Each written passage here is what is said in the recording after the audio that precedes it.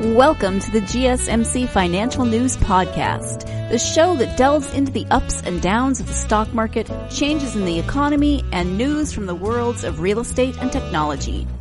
From breaking news on the New York Stock Exchange, NASDAQ, or the overseas market, to updates on the bond market, if there's money to be made, we've got you covered.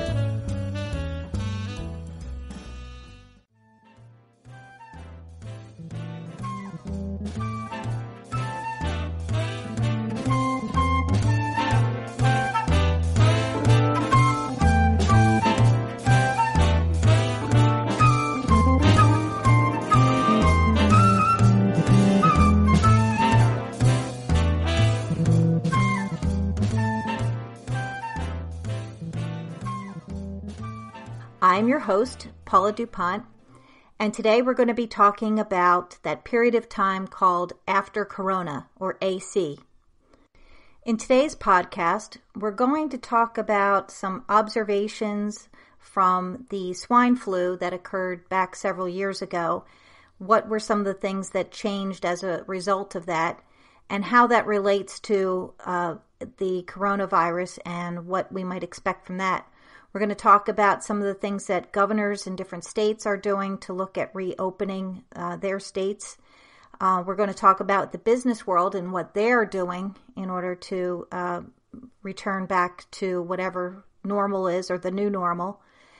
And then we're going to talk about a couple of things that both states and businesses are looking to that will be a critical element in their restarting.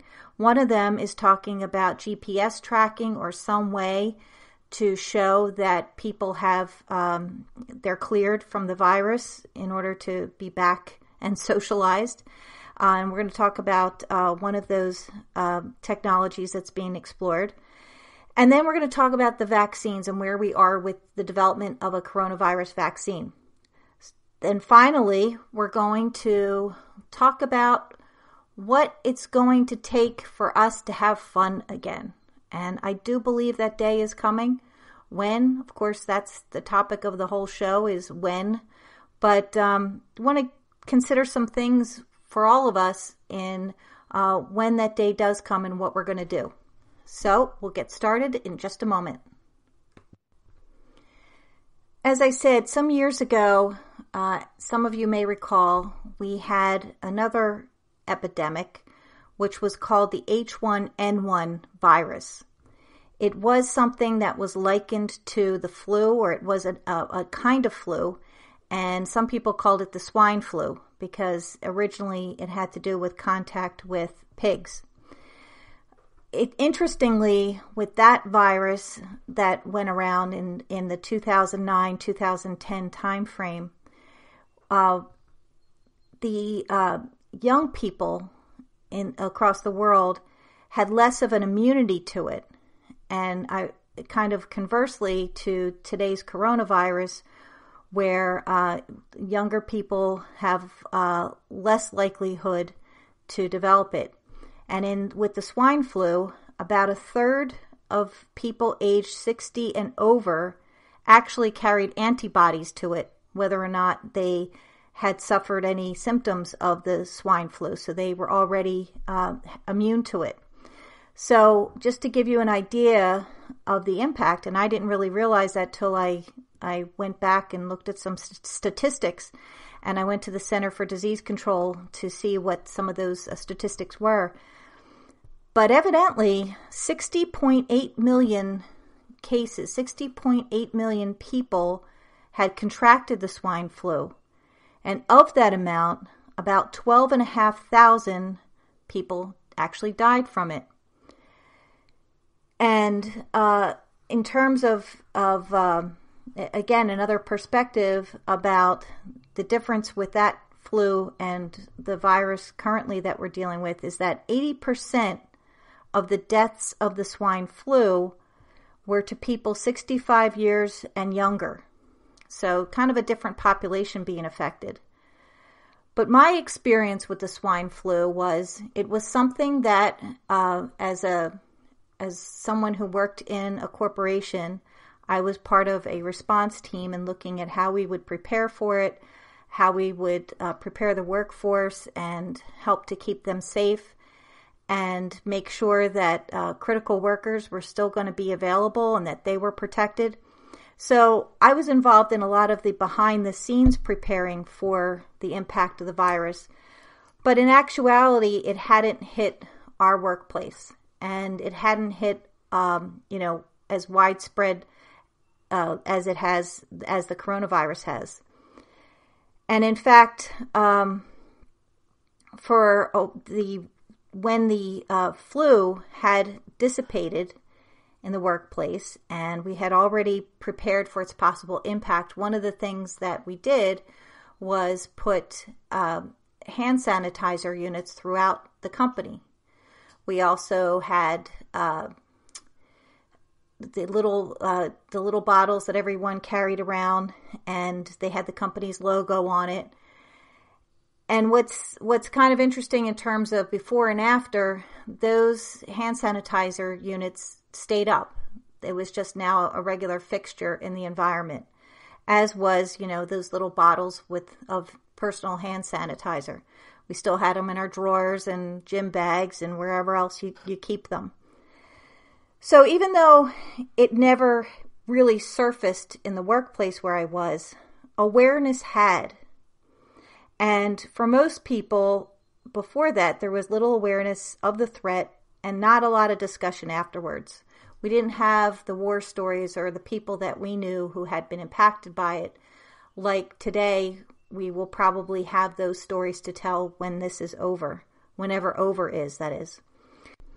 So in looking at where we were then afterwards and where we will be in the next couple of months, I think definitely the world perspective will now be divided by BC and AC. Before Corona, after Corona. Right now we're DC, during Corona. This has become the new defining moment in a world that was previously defined as post 9/11. So here are a couple of observations or thoughts that I have about that. I think that when employees first go back into the workplace, it will definitely be awkward. I imagine them looking like characters in a disaster movie or post-apocalyptic movie where they come out of hiding, they're moving slowly, afraid to touch anything. Their heads are low, but their eyes are looking up and they're really wide. And they're looking for danger as they move slowly. But then I think, after the first day or so, people will roll up their sleeves and they'll start getting to work. But the questions come out. What's changing? What changed in the workplace? How do I feel safe in this workplace? I think that after Corona, managers may rethink the crowded employee gatherings and events and town hall meetings that they have. They may even rethink the teaming rooms. Those are kind of a newer concept of rooms set up just for teams to work in. They might want to rethink that. Companies will need to define what the right physical distance is between employees. And I'm sure it's going to vary from one place to another. Human resources, they will be busy revising the playbook that considers future scenarios of protecting employees while at the same time protecting their privacy. And what about travel, business travel, and training for that matter, the things that would have employees leaving the office? Well, we've now seen the value of video conferencing. Of course, many businesses saw that value before, but it's really stepped up now with a lot more companies using it to take the place of what would be in-person meetings, whether they're across the country or locally. Now we have that opportunity. So these are just a couple of the considerations that I think will be considered for the workplace. Of course, there are many, many others when you consider all the different types of workplaces and businesses there are out there and things that I couldn't possibly cover all here. But we're going to talk a little bit more about that later in the podcast, about what some businesses are looking at in order to reopen, what they will look like going forward. So stay tuned. As part of that break, I want to talk to you about Birch Gold Group. In 2008, the U.S. national debt was $10 trillion. Today, it's over $23 trillion, and it's rising like a hockey stick. If you don't think we're sitting on a house of cards, you're living with your head in the sand. But since you're listening to this podcast, you're clearly smarter than the average American. So what's your plan? Can you afford another hit to your retirement like the last downturn when the S&P dropped 50%?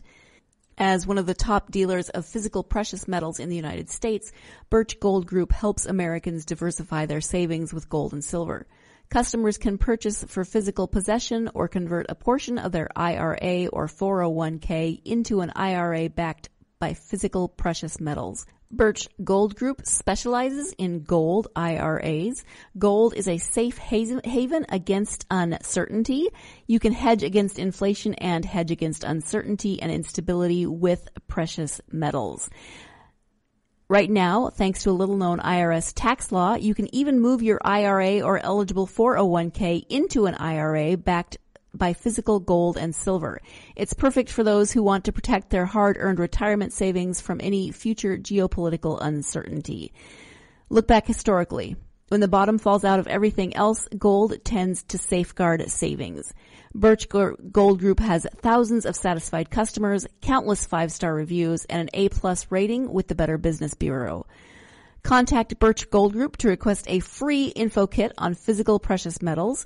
See if diversifying into gold and silver makes sense for you. This comprehensive 20-page kit reveals how gold and silver can protect your savings and how you can legally move your IRA or 401k out of risky stocks and bonds and into a precious metal IRA. To get your no-cost, no-obligation kit, go to birchgold.com/finance. That's BIRCH gold.com/finance. Are you a business owner? Someone interested in the latest news that might affect your business? Then check out the GSMC Business News Podcast, a show dedicated to keeping you up to date on all things concerning business, technology, and the stock market. Get a head start on the day as we keep you updated on the latest goings-on Wall Street, money, jobs, and technology. The GSMC Business News Podcast has you covered.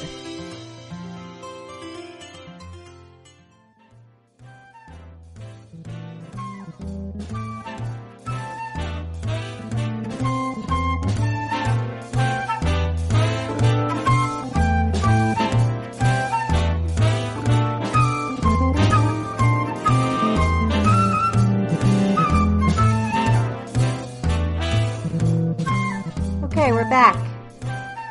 Now, according to figures from Johns Hopkins University, there are roughly about 572,000 confirmed cases of coronavirus in this country. That is as of, I believe, Monday morning's statistics. Last Friday, we hit a peak of over 35,000 new reported cases. The average number of new cases has steadily grown to about 31,000 a day. However, since then, new cases are starting to decline, or the number of new cases are starting to decline. Sunday's new cases were below 29,000. So we went from an average of about 31,000 a day of new cases to under 29,000. Perhaps at the time that you're listening to this, the numbers will be different. But that at least gives us a little glimmer of hope that possibly we're starting to flatten the curve a little bit. I think there's a recognition by many experts and hopeful business people and others who are hoping that this signals the beginning of the flattening of the curve. And of course, it's going to be a while before we're at the bottom of that curve and we're feeling safer and better about going back to life after Corona. Right now, there's a little bit of saber rattling between the federal government and the state governments about who calls it. Who decides when it's safe to reopen businesses and government offices and for people to start social activity again? Well, we won't get into whether or not it is the presidents or governors, the president or the governors who should be calling the shots. But we will look at what some of the governors across the country have been doing in order to look at when we would reopen. The governors of New York, New Jersey, Connecticut, Massachusetts, Pennsylvania, Delaware, and Rhode Island said they were creating a working group of public health, economic, and government officials from each state to develop a regional plan. The group's members will soon get to work, but they haven't set a timeline for when they plan to reopen their economies. Across the country, the governors of California, Oregon, and Washington agreed that they would jointly reopen their economies based on certain health outcomes. And that it does seem to be a resounding theme among many, both at the government level and also with businesses, as looking at the health outcomes and how we're going to measure that. California's Governor Gavin Newsom said that his staff would release a more detailed state-specific approach to reopen the economy there. In New York City, which makes up the bulk of the known corona cases, Mayor Bill de Blasio said that robust testing capabilities would be needed to better track transmission rates and to make more informed decisions on when and how to reopen businesses, schools, and places of work. Governors out west said the states would need an effective system for testing, tracking, and isolating. One of the considerations for governments in looking to reopen the economies in their states is tempering that hope that they have for the flattening of the curve and the decline of the new cases of the virus, tempering that with the reality that other governments elsewhere, where they had seen a decline in the outbreak and reopened business only to face a second and third wave of infections due to the coronavirus. Another challenge that the states and even the federal government have is in looking at the reliability of data, particularly if they're looking for setting marks in health outcomes, as in the number of positive cases of coronavirus and other data that would come from tests being done. One of the issues is there aren't enough tests, there aren't enough people being tested, so there isn't a really valid sense of just how much impact the coronavirus is having, because of course there are many out there who may be symptom-free and have not been tested.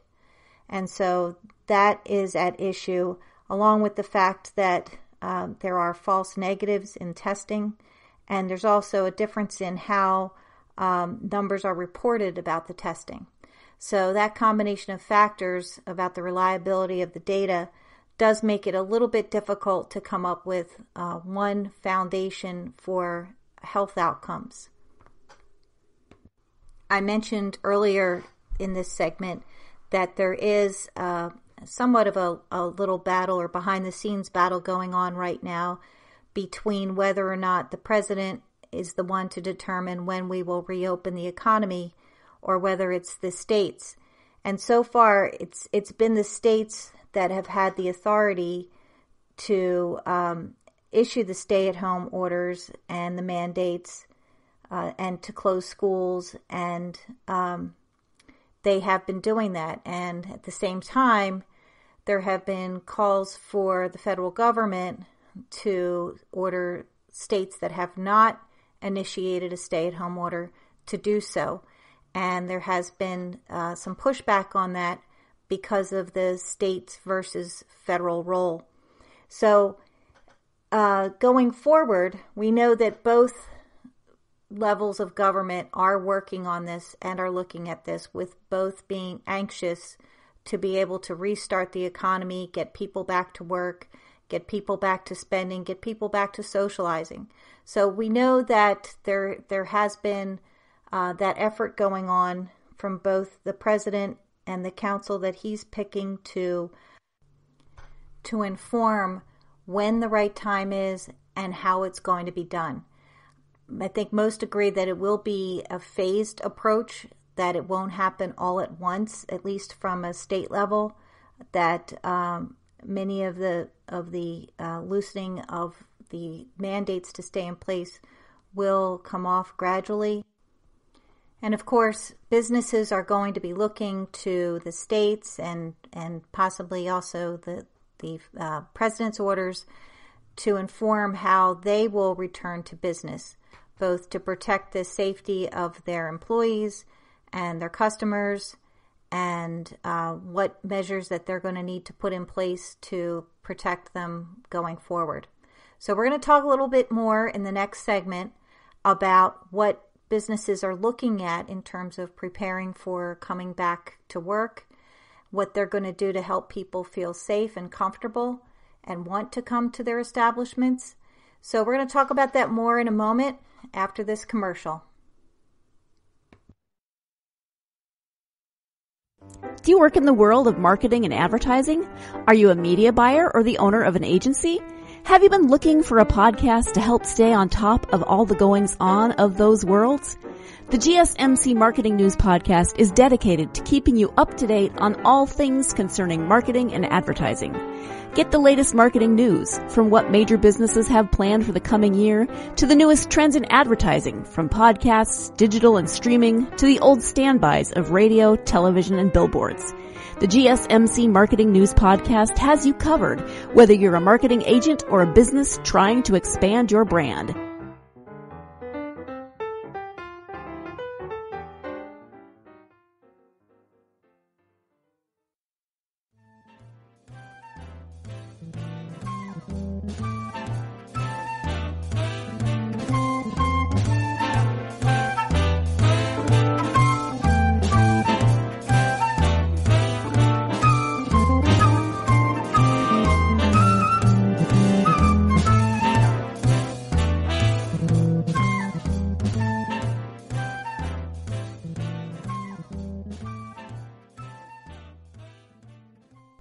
Okay, we're back. Companies are doing the same thing as governments are doing in assembling their experts and looking at best practices from elsewhere, particularly companies that have counterparts in China where they have reopened business. The Wall Street Journal took a look at a wide range of businesses and what they are doing. There are some common themes that are emerging that businesses are looking at, similarly to what the government's looking at. Things like having frequent temperature checks of employees to see if they may show signs of the coronavirus. Increased monitoring of employees in general, and customers for that matter. Potentially even blood tests to determine whether workers have And of course, a common theme heard by many is that we can't really expect for operations to return to normal until there is a vaccine that's widely available. So that is something we're going to talk a little bit more about later on in the podcast. Another common theme is that of capacity and companies defining what kind of proximity employees and customers and others will have with each other back when operations continue or business opens. And what we're seeing is that restaurants, movie theaters, other entertainment venues are already looking at limiting the capacity and in the number of people that they will allow in their establishment at any given time. And I think that's not only a safety measure that's being looked at, but also a confidence measure for the employees and for guests or members that would come into an establishment, giving them some sense of assuredness that they're not going to be among a lot of people. I guess the big question there is, what is that reasonable distance? What is the right amount of capacity for a venue? It will be interesting to see whether or not market research or having the customers or employees themselves give feedback as to what they would feel comfortable about in terms of social distancing. So we'll see how that evolves. Another factor that's coming into the fore is GPS tracking. I mean, right now we have smartphones and ways that we could be tracked. We could find out perhaps where there are hot spots where we might encounter coronavirus infection. Theoretically, that is. However, there are some efforts being made to look at that data, and we're going to talk about that in one of the upcoming segments. But right now, the U.S. federal government has yet to launch a national test and trace strategy, and that, of course, would be founded in using personal devices in some way to be able to track people and to track the virus. There's, of course, a lot of issues with whether or not the government should be doing that. However, that is something that businesses would probably find useful in helping to protect their employees and their customers. Many other countries are using some sort of GPS or tracking system.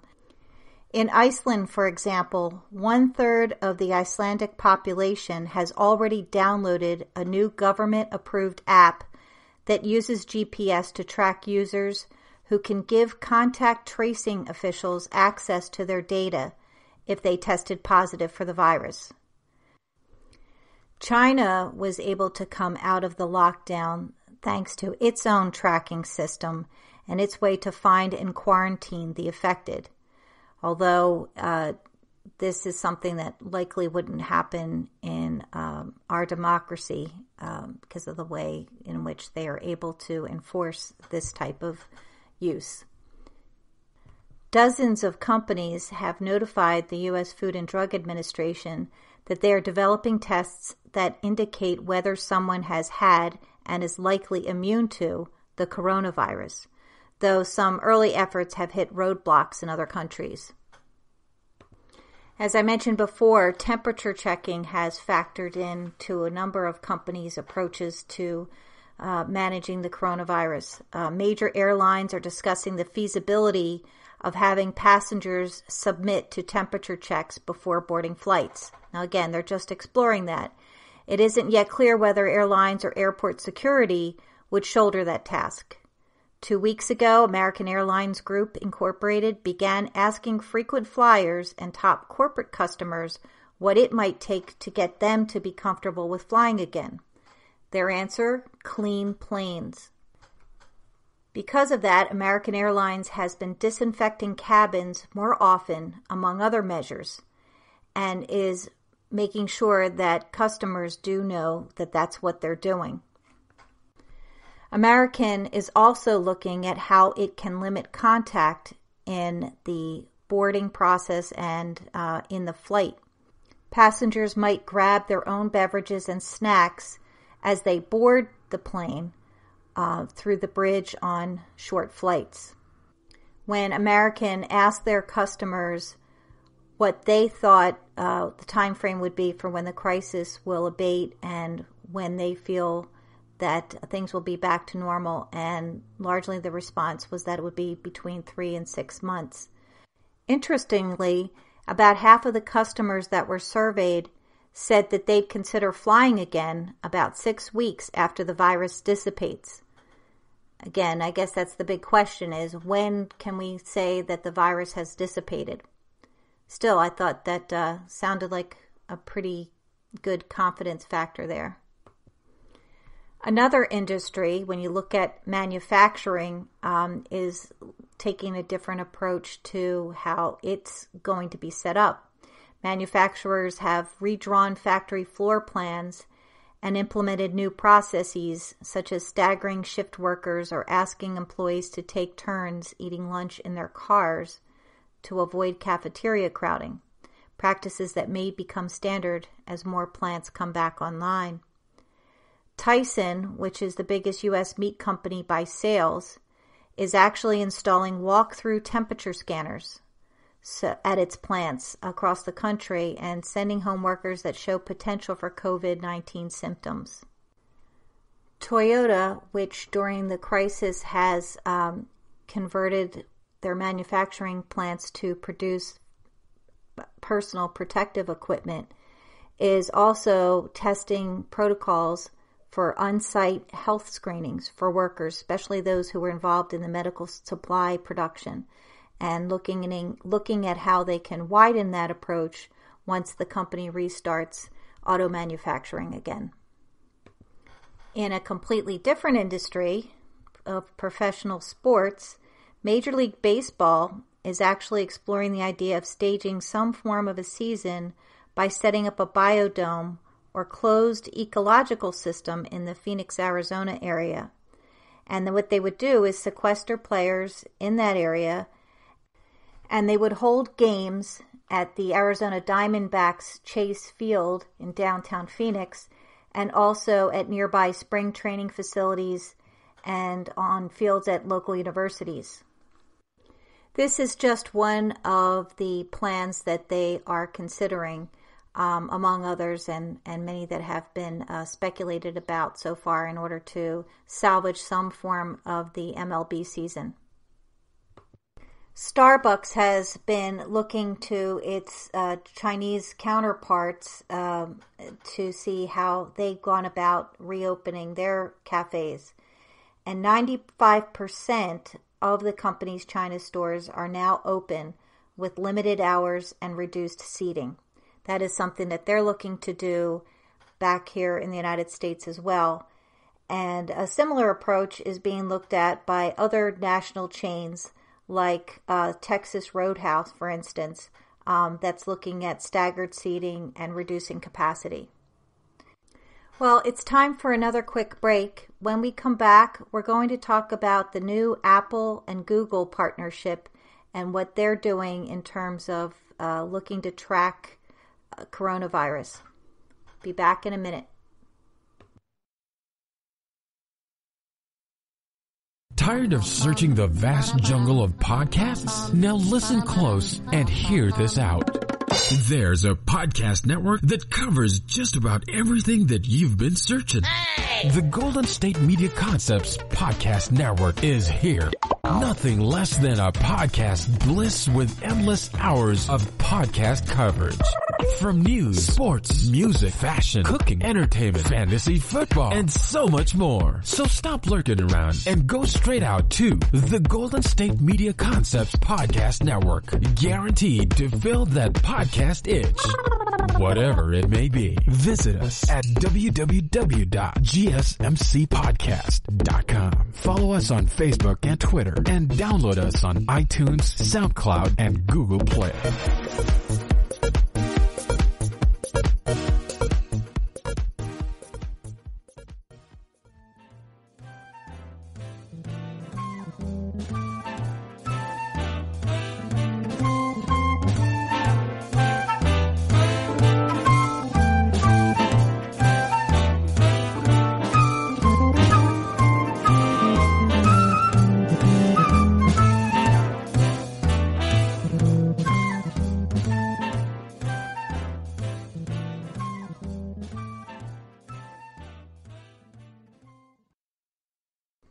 All right, we're back. And so this whole podcast has been focused on life after Corona, that dream that we see hopefully in the not too distant future. We know it's coming, and we know we have to prepare, because it's not going to be just a quick return to business as usual, life as usual. We looked at what governments are doing, what businesses are doing, and exploring, what are some of the common elements that would help to define when the timing will be right, what's the appropriate amount of social distancing, what kind of interfaces that people will have, customers will have when they go back into the workplace or into an establishment, an entertainment or a restaurant establishment. One of the things that has come up in the media and in discussions about going forward and when will we know the right time to move forward and restart business and life as usual. One of the common things that we've heard and read is that tracking will play a key role. Tracking in some form, whether it's electronically or some other means of employers and businesses to know who has been exposed to the virus, who carries an immunity, and basically to know what the existing threats are and to be able to isolate that. Tracking, as we know, is an inherent privacy individual and a rights issue for individuals. And, where before when we mentioned how businesses and governments are looking at, getting ready to come back, and how Iceland is one of the countries where a third of the population has downloaded an app that helps to track that. And, if it is something that's voluntary, that's great. But, I guess the issue is if not everybody is using it, if there isn't some sort of consistency with it, will it really have real value to us? Well, some big news came out late last week, and that is that tech giants Apple and Google actually are partnering to work on a tracking app. A new collaboration that will use Bluetooth technology on phones could allow users who opt in to tap into an ecosystem of apps from health authorities that track the coronavirus. Apple and Google together will build the software that would alert people if they were in contact with someone infected with the coronavirus, an unprecedented collaboration between the two tech giants, and, in fact, rivals. The project is certain to raise privacy concerns, but offers the most concrete technological solution to date for governmental authorities searching for ways to lift, at least partially, lockdown orders that have swept across the nation. The companies are by far the world's biggest smartphone software providers with billions of users worldwide. The companies said jointly last week that the contact tracing tools would be built into smartphones using the existing Bluetooth technology that tracks whether phones have passed within a certain distance of each other. The concept, used in some Asian countries earlier this year, could make it easier to contain future outbreaks as people return to daily life. Apple and Google, which is a unit of Alphabet Inc., said privacy and security would be central to the design. The company said they would openly publish information about their work, making it available for researchers to analyze. The first versions of the software will be available next month. The Bluetooth that it actually uses is Bluetooth Low Energy, or Bluetooth LE, which is a radio technology, and it is the core of the system. It is a low-powered alternative to standard Bluetooth technology and has a focus on shorter bursts of connectivity that use less power than a traditional constantly transmitting Bluetooth connection. In something that I read recently, it said a good illustration of the difference is in how Apple's AirPods work. A short burst Bluetooth LE connection is used to prompt the initial connect and pairing of the headphones before switching over to regular Bluetooth for streaming the music you want to listen to. The choice for Bluetooth LE for the contact tracing system is interesting for a couple of reasons.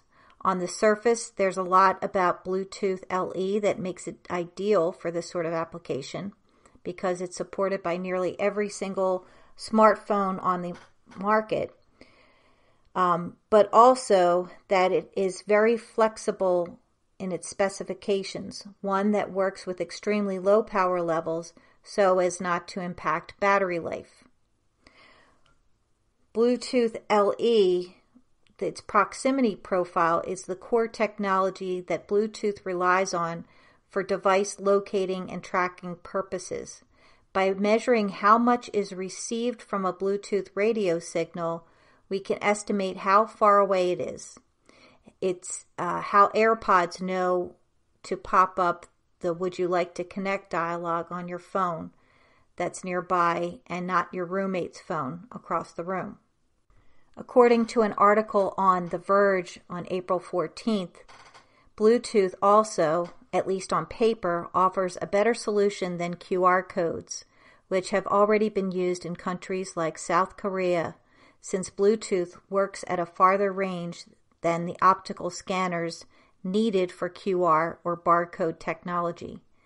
Given that distancing is still a key part of preventing the spread of the virus, technology that doesn't require users to get close to patients or their phones is a plus.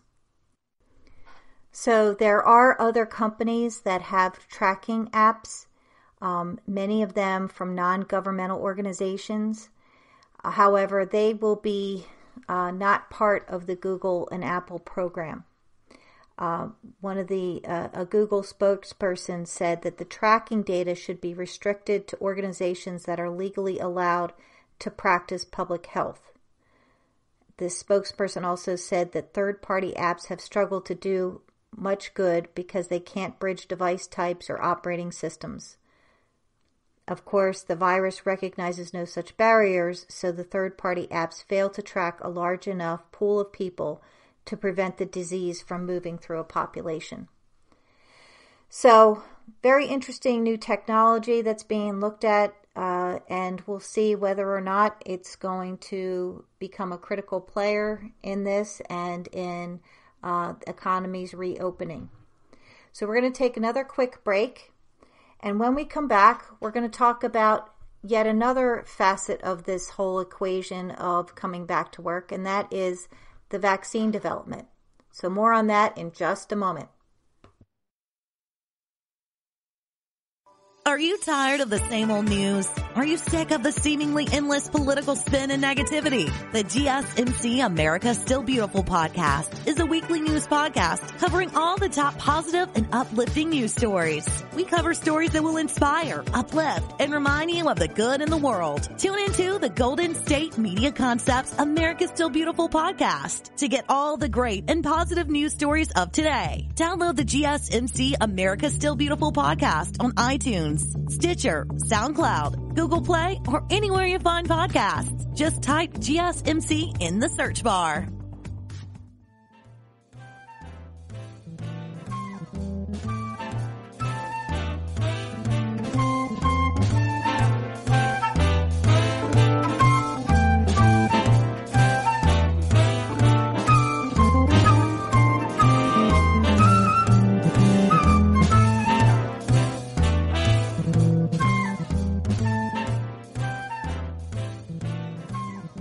Hi, we're back.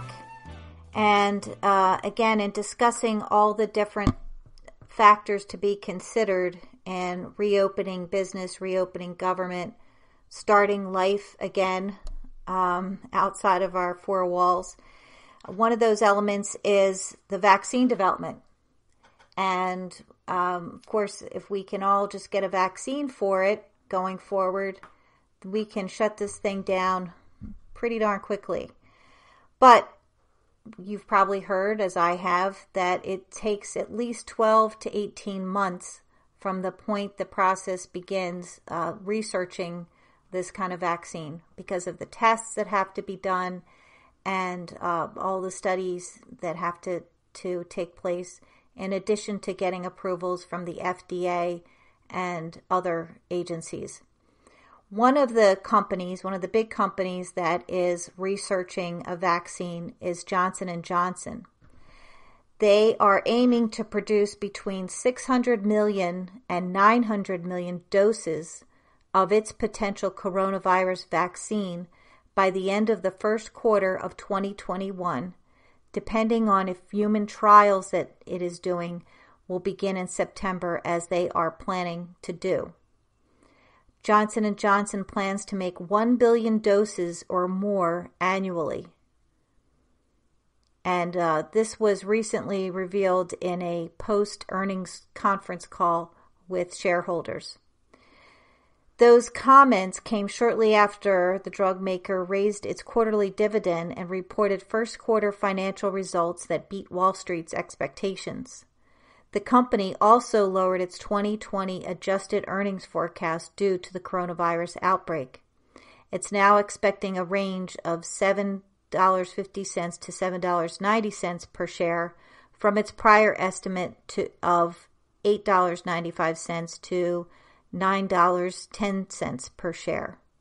Late last month, the company said human testing of its experimental vaccine for the coronavirus will begin by September and could be available for emergency use authorization in early 2021. As I said, Johnson & Johnson is just one of many companies that are looking to make this vaccine. Johnson & Johnson, like other pharmaceuticals, has shifted focus away from the ongoing research and development of other drugs and vaccines to focus on the coronavirus vaccine. There are estimated to be 70 vaccines in development around the world, and 3 of them are in human trials right now. And that is, of course, one of the essential steps in being able to make the vaccine widely available is a series of human trials, which, of course, comes after a lot of other trials and tests that need to be done before that. In this country, the FDA, the Food and Drug Administration, and the National Institutes of Health are both authorities that have very strict rules around releasing new drugs and vaccines. However, in this time, because of the urgency and need for these vaccines, they are said to be really cutting the red tape for approvals in order to expedite getting this out to the population.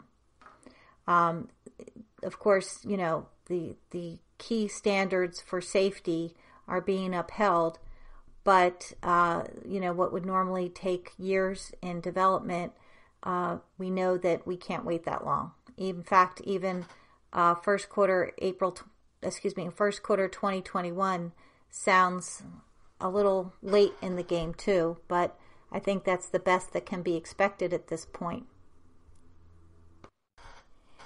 Recently, 60 Minutes did a program where they talked to leaders from the company Moderna, which is a biotech company in the Boston area, and they are one of the vaccine developers, or they are working on one. Theirs uses a different approach than, I guess, how other vaccines are being designed or how they would regularly be designed. Moderna has not ever produced a vaccine before, so this is kind of a first. But still, they expect that they will be in human trials by the end of the year. And at the same time, while they're working as fast as they possibly can to do this, within the regulations and guidelines that they're supposed to work, they are already looking at how they can ramp up to be able to produce this in mass quantities should it prove effective. So that's just, another company that's involved in this. As I said, there are at least 70 altogether that are working on this vaccine. So hopefully one of them will get it soon.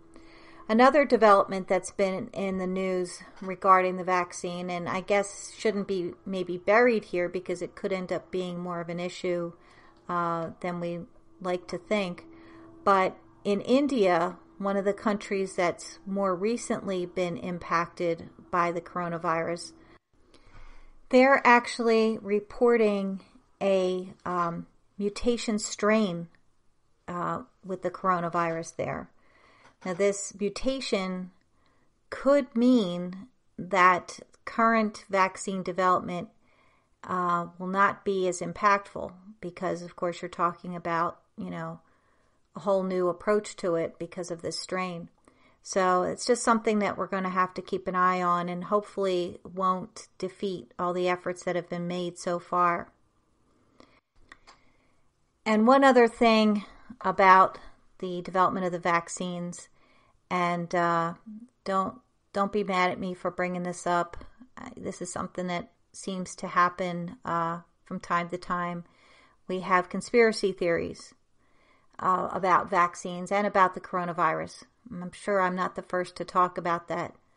But in fact, there was an article recently that talked about how there are some anti-vaxxers that are claiming that the coronavirus was developed in a lab somewhere in order to pressure people to accept vaccines and to have widespread vaccines, that this is somehow aimed at the anti-vaxxers and an attempt to make vaccines more acceptable. Some of those who think that the coronavirus is a conspiracy to push vaccines on the rest of us, they've been using social media to talk about it.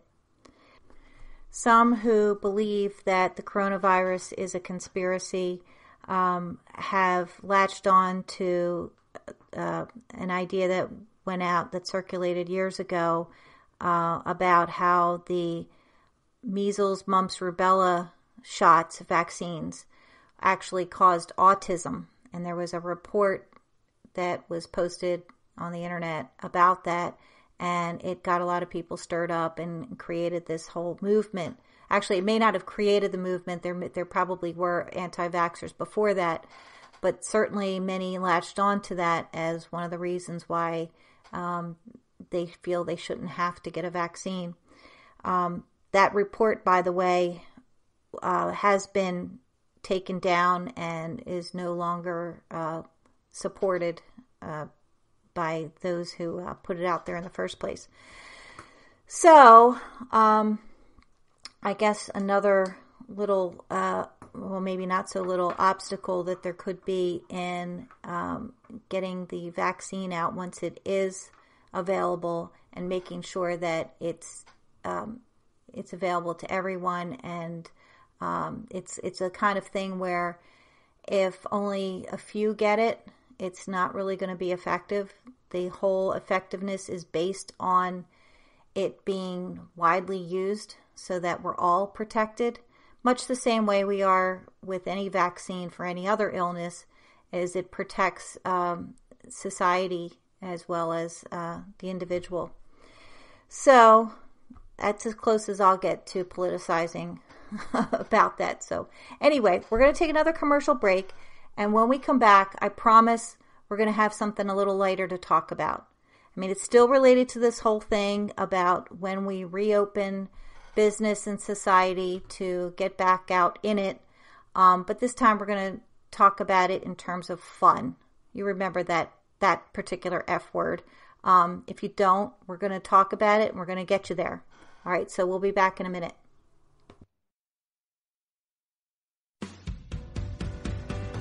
The Golden State Media Concepts Travel Podcast, the show that gives you advice on everything travel. We explore places you've always wanted to go, as well as giving tips for traveling in those places. We'll give you advice on the best sites for travel tips, information, and discounts. Join us as we travel the world, explore cultures, and meet new people. The Golden State Media Concepts Travel Podcast has got you covered. Download the GSMC Travel Podcast on iTunes, Stitcher, SoundCloud, Google Play, or anywhere you find podcasts. Just type GSMC in the search bar.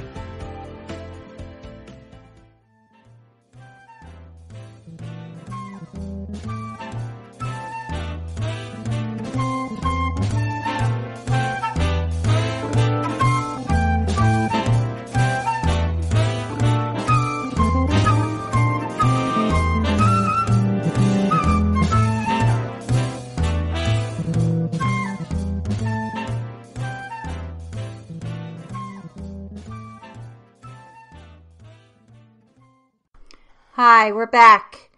And as I promised, we're going to talk about something a little lighter. So my question to you is, and we're going to do a live poll right now, is, so when will we have fun again? So what is the first thing you want to do when you're able to leave the house and socialize? So I want you to use your keypad, your keyboard, and I want you to choose from the following multiple choice answers. A, the gym. B, a restaurant. C, the movies. D, the mall or stores. Or E, you're going to pay an unfriendly visit to the person who's been posting those Corona themes on Facebook every 10 minutes and the very lame TikTok videos. I mean, they are really getting out of hand. So I'm just going to wait for a second for your results. Do do do do do do do do do do do do do do do do. Okay, you get the point. So, wow, 50% of you voted yes. So, okay, lame. So I have another question for you. What would it take for you to feel comfortable doing that, going out to the venue that you just picked? A, everyone wears hazmat suits. B, you have a 6-foot cane you can use to swat people away from your personal space. C, drive through everything.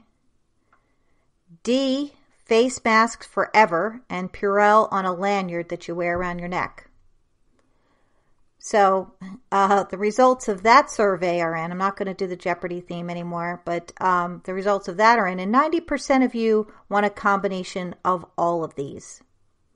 So seriously, it's too bad we can't actually do a poll, because it would be interesting to hear what everybody thinks would be the first place that they would go, the first thing that they would do. And if you're like me, it's something that you contemplate from time to time. It's in the little thought bubble above your head. You're trying to figure out, what's the first thing you want to do. And I probably should have had on that list going to the hair salon. For some people, that might be the nail salon or other places like that to kind of, spa. That would be a good one. Getting a massage, working out all that stress and the tension and the fear that came with living through this. The point is, we are going to live through it, and we are going to have a day when we will have fun again. And as for that second question about what would make us feel comfortable to go to these places again, well, those are the same things that state governments, the federal government, businesses, that they're trying to figure out too. What will make them comfortable, and knowing what will make us comfortable and safe. Of course, that's the big driver for all of this, is safety. We do know that it will be different. Just like watching TV is awkward right now when you see scenes that were obviously recorded before the coronavirus, scenes where you have a talk show host giving the virtual or the close Hollywood kind of kiss to one of the guests, the hugs, the people sitting close to each other in studio audiences, or any TV scene that you see where people are socially interacting and they're touching each other. And wow, it's, when you sit and watch it in contrast to the world you're living in, it does seem awkward.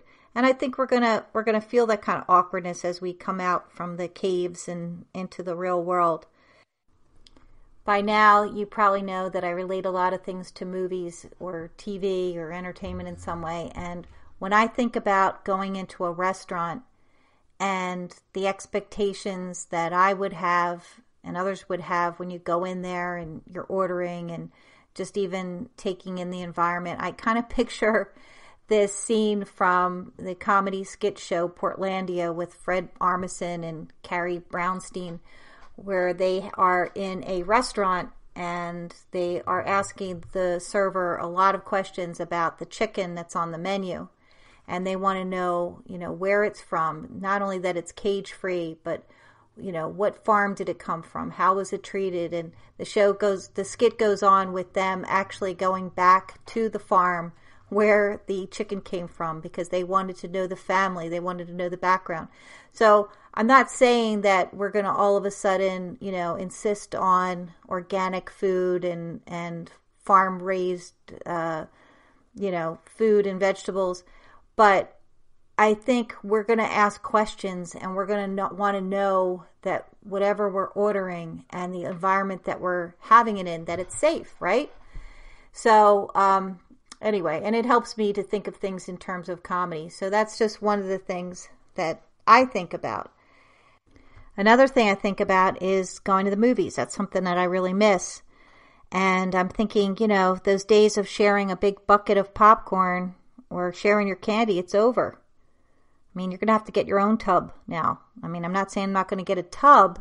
I still may do that. But, get your own. And if I have to put butter on it myself, oh, please, there better be gloves. What can I say? Travel. What's it going to take to get us to travel anywhere, to go on vacation? Maybe we can get something like those mosquito masks that are attached to a pith helmet that you put on your head, and somehow the screening on there can actually screen out viruses. If we had suits like that, maybe we could be protected. I don't know.